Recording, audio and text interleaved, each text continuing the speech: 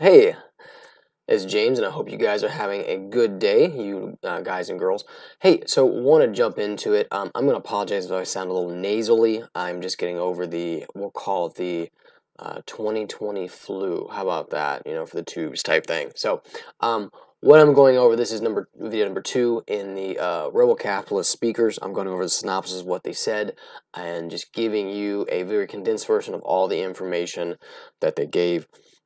And here's just the guest speakers right here. We're going to go over all of them. Already did Mark Moss, Lynette Zhang.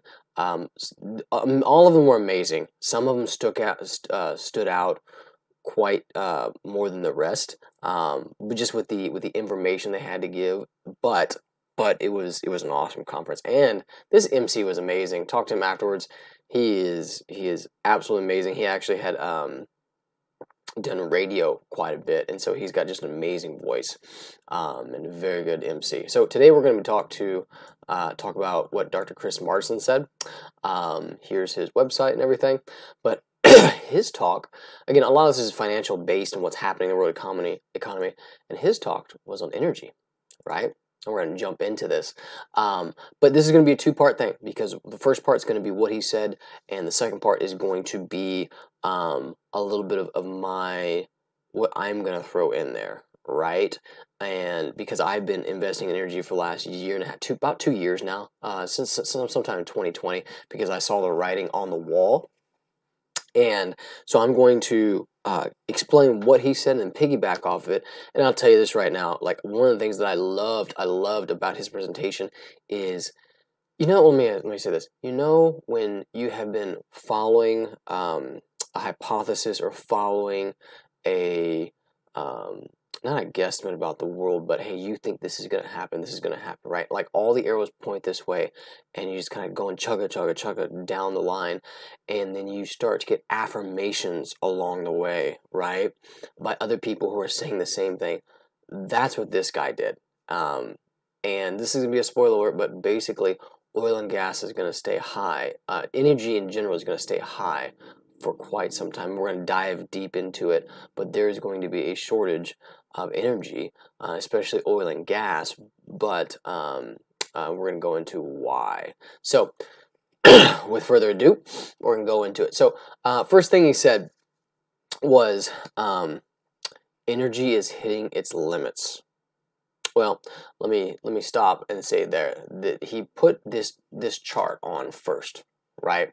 And this is our consumption rate. Okay, so in other words, this is kind of historical graph. You know, like in the 1800s, 1850s, we did a lot of biomass. So in other words, what is biomass? So it's everything from cutting a tree down and burning it for your heating and for your cooking, to burning cow dung. You know, we didn't know that. You might not know this, but in the 1800s, sometimes they boiled their water, their soup, they cooked over cow dung, cow poop, right? That is dried out and fibrous because of the grass that they ate that they didn't digest. They just pooped out, and you could literally light it on fire, right? And so all of that is the traditional. And then in the 1900s, we started to do a bit of coal type thing, 1950s, but somewhere around here, we started to get oil, right? And oil, and with that natural gas, has been going up and up until then, especially in the 2000s, right? You can see the consumption rate, how it just goes straight up. So the energy in our world is mostly a mixture of coal, oil, and gas. Okay. We are looking towards alternative sources, right? Because we know eventually, at least in our world, eventually they'll run out. Okay. So nuclear, it's that much that we're using, right? Hydropower, not bad. Wind, solar, modern biofuels, and other renewables. So if you take all of these, so basically this last little sliver right there, right? Can I click on it? No? Okay.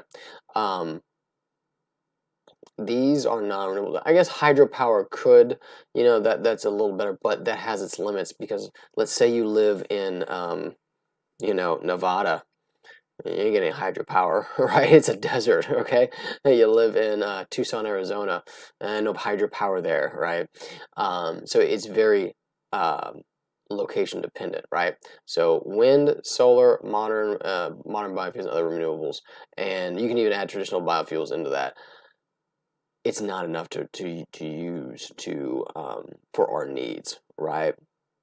They want this big green push. It's great, and I think intellectually we're all, or in a sense of not morals but standards. Hey, I think we all want to go green because we all know oil and gas is it's not renewable. However, we can't just make the switch. I mean, this is like, look at that. Look at these three.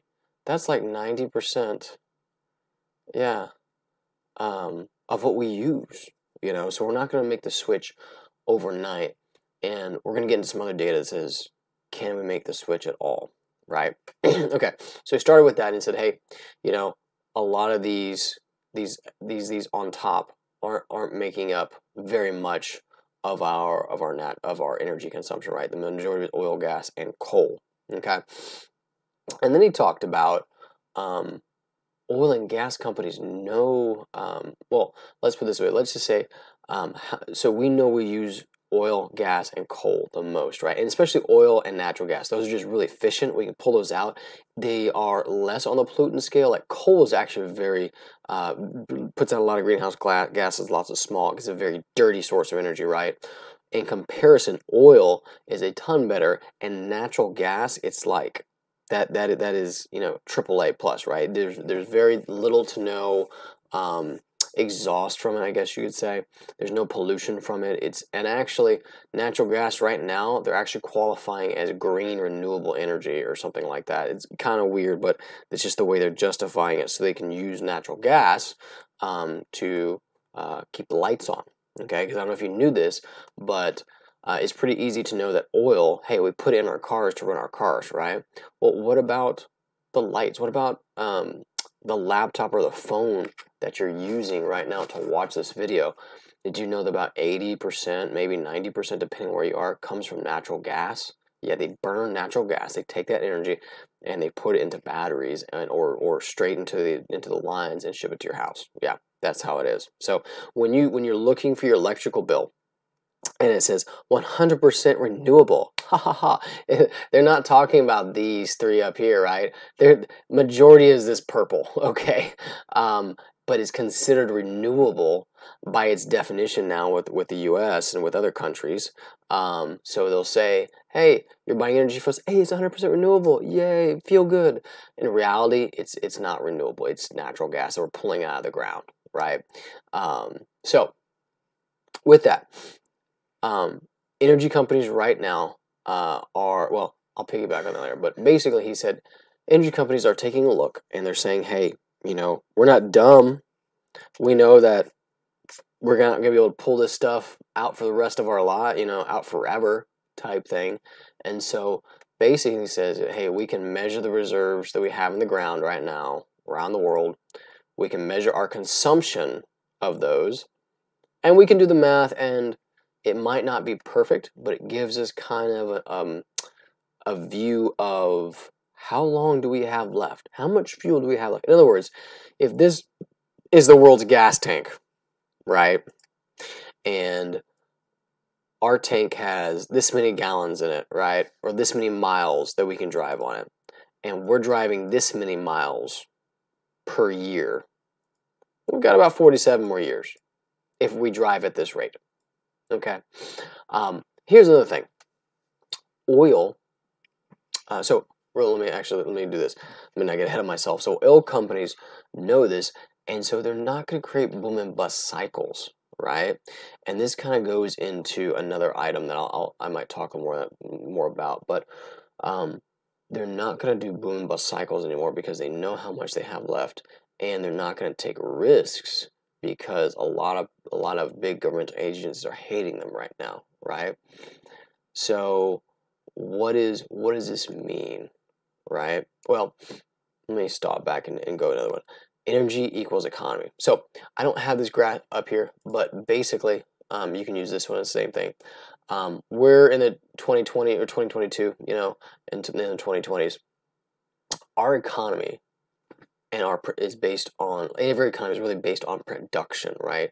Getting stuff done, producing goods and services, right? The more you do that, the better economy you have, and the more you make.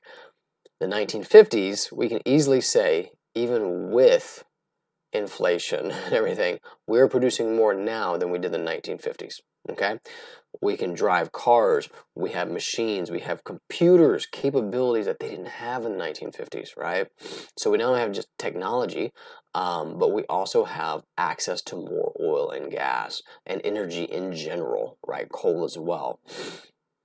And so we're producing more. And so I've seen this in other things where it is the amount of energy you use is directly proportional to the rate at which your economy grows. In other words, if you take energy out of an economy, then the economy slows, right? You put energy into the economy, it starts to speed up. Or in other words, here's a good way to quantify it. If energy prices are high, economies slow down. If energy prices are cheap, economies go up, right? And we also see these things happening in third world or emerging nations, right? The more money they get, the more energy demands they have, right? So I was listening to somebody, and he was in Colombia, and he was saying that his assistants, he sees it with his assistants, that they're working for him, and he's kind of a rich American guy type thing that moved to Colombia, and they are working more for him, and they're getting paid more. And so now instead of using a little motorcycle, like a moped type thing that gets 60 miles a gallon, this little moped that doesn't go far faster than 35, 45 miles an hour, now they're getting cars, right, which use more energy, but you can fit more people in them and stuff like that because they have to for their lifestyle, right? And they don't go back. Like, they have more needs, more demands, and they're not going back to it. And so because they're producing more, right? And they can do more with that one car than they can a moped, right? I mean, a moped's like two-seater at the most. The car, you can fit husband, wife, kids, everybody, maybe a neighbor in there too, type thing, or a dog, plus all your luggage in the back, for like a road trip or something. You can't do that on a moped. So he said that energy equals the economy. And energy companies they only have so long left. That could be plus or minus. We could use more or less type thing. And then he went on this. Here is the issue with renewables, right? Like, so again, huge. Here we go. We want to get these guys. Let's just say wind. these little slivers right here, right? We want to get those to be as big as these guys, all right? How are we going to get there? Well, we're going to have to build them, and we're going to have to transport them, and then we're going to have to set them up. And then when they break, we're going to have to fix them, right? So it begs the question, what are the resources needed for these guys, right? What are the resources needed? Well, you need a lot of steel. Okay, you need a lot of fiberglass, you need a bit of copper, aluminum, and that's just to build, the structures and stuff. And then you need some silver, copper, some other stuff, wiring to do it. And then you need batteries and stuff. So at my point, even with, that's for wind turbines, for solar panels, you need the same thing. You need energy for these type thing. How much energy does it take? There we go, materials. So here lists all the some of the materials for it. My point is this, and this was his point, especially with and it comes through more with the windmills, right? Is that these things take energy to build, right? They take energy to put up, to set up. I mean, you gotta pay somebody to drive out there and put it out. We're not doing it for charity, right? All of that is going to come from these guys right here, these three big ones, especially oil and gas, okay? So in order, what the current administration, and then kind of the world, parts of the world, I should say parts of the world. So a lot of big European countries, or a lot of first world European countries are pushing this, so is the U.S. What a lot of the world wants to do is they want to automatically just cut these guys out and say, hey, we can just survive off these. but we don't have the infrastructure now. But we have to use these guys in order to get these other guys, right? And they take a lot of energy. And here's the real kicker. And this is what he really what he really drove home, is that he believes that right now renewable energy is not a viable source of energy for the world. It is not a viable source of energy currently, okay? He says when renewables can fix themselves, in other words, if this this windmill, this wind turbine, right, breaks, and you use energy from other windmills and turbines to fix it, to re-smelt the steel, or and the guys or girls that are going out there to put it back on are driving all electric cars filled by other renewable energy and such like that. When it has the ability to fix itself, that's when it can take over. Okay, that is when it can take over. Until then, renewables will not be a valid source of energy in our world. And that just blew me away, right? So you put these things together, right? You put the fact that, just look at this chart. This is how much we're using in oil, gas, and coal. Or if you want to do another chart, here we go. Another way to look at the chart. This is the amount that we are using it, right? So you see, this is maybe better. You see these little bitty ones are that is how much these little slivers. That is how much we are using for renewables. The big charts. Look at this. This is how much we're using for non-renewables. Okay. Renewables are not a valid source of energy for the world right now. I think we all want to be on it, but it's not a switch we can flip. And even if we do end up flipping the switch, right? It will only continue to be a valid source if they can fix themselves. In other words, if we don't need oil and gas, coal. In other words, if they are producing this much energy right here, then we don't need these guys. But until then, we will be heavily dependent on these guys. And this is going to affect economy. So what's going to happen in the future, right? Oil and gas and coal, they're going to go up. Energy in general will go up. And what will that do? It will put pressure on the economy, right? In other words, high oil and gas prices leads to recessions, okay? And oil, and we'll go over this in the second video. Excuse me. Oil, it is the single largest factor it's one of the I would say one of the two single largest factors in breaking an economy. The other would be unserviceable debt. Okay, so his synopsis is this: oil and gas companies know the writing on the wall, right? They're not going to go through boom and bust cycles anymore. Okay, it's not going to be oil's at $150 a barrel, and then in 12 months it's down to $30 a barrel. Nope, not going to happen, right? It'll still moderate, as we'll see in the second video. It'll still go up and down, but it's not going to be hugely boom or bust, not for the foreseeable future. Okay, number one. Number two, renewables are not a valid source right now, right? And there has not been any infrastructure built for these guys. There's not been any investment for oil, gas, and coal. So and then these guys they are a limited resource, and we can see the writing on the wall. So you put those things together, and these things are going to go up in price, right? We will all be paying more for them. Okay, and I've got a little escape for you on the end of this. And number three, this will affect the economy. This is going to pull everything down. So buckle up, right? I think prices are going to go down for everything because oil and gas affects that. And number four, renewables will replace oil and gas if we can get them to the point to where they fix themselves. That was a big one.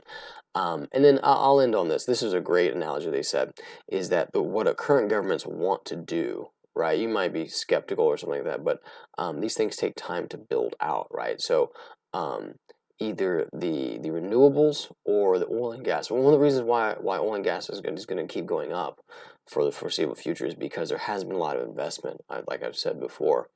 And what happens with oil and gas, and really energy in general, like this happens with hydropower, wind, fuel,